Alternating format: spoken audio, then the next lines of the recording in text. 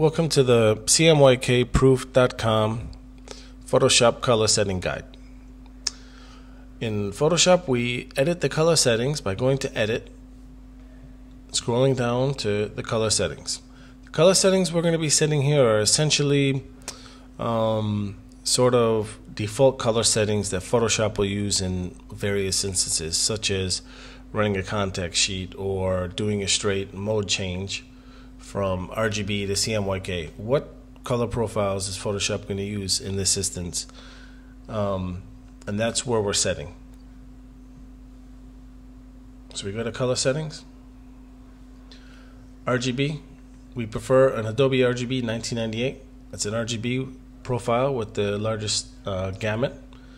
CMYK profile, you should be using the industry standards, and those standard profiles are all available on our website, or if you're running CS4 or later, they are pre-installed with the software. And this is a variable, so which profile you use is really depending on what kind of printing you're going to be doing. In our color management policies, we set all three of these to preserve embedded profiles. In our conversion options, our engine is Adobe ACE.